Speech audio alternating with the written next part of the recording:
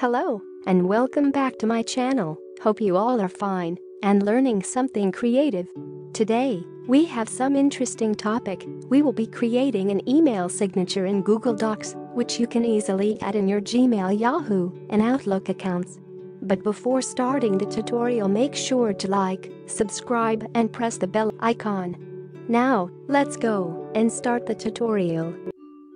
Go to the Insert option and select the table.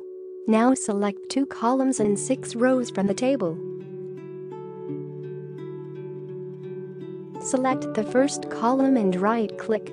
Now select Merge Cells.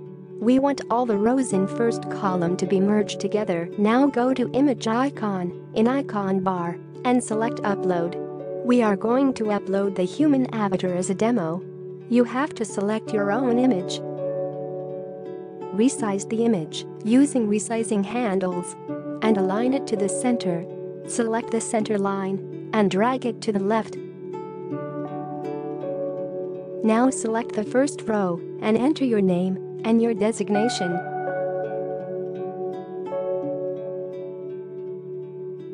Select name and make it style as title. Now select designation and select the style to the subtitle and make it align right.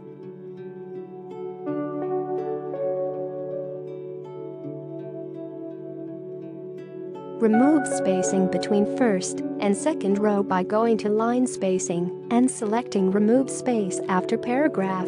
Now we are going to add some contact informations into the cells by adding address, contact number, email, and website. Select the text and make its color to maroon and text to bold. Now do the same with the other information too. Select all the 4 cells and select the font style and font size of your choice.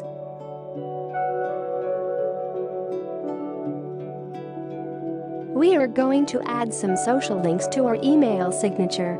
For that again, we are going to get the social icons from iconfinder.com as shown in the previous video.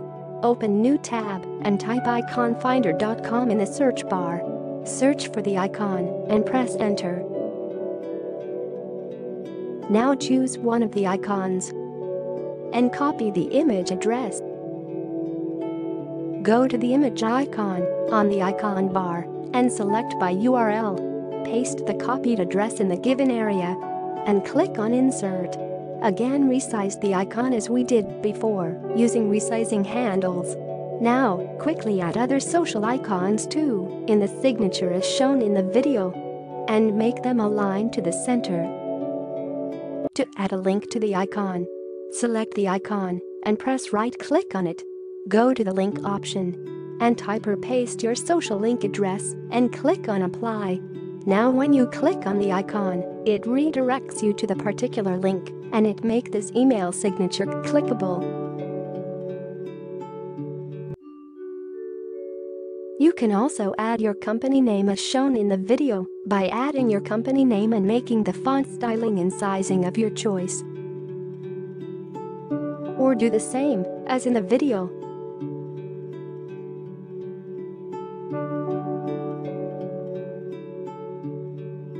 Now select the whole table and click on the ellipse icon on the icon bar and select the border width to 0 point. Now select the center border and make its border width to 1.5 points and border color to maroon.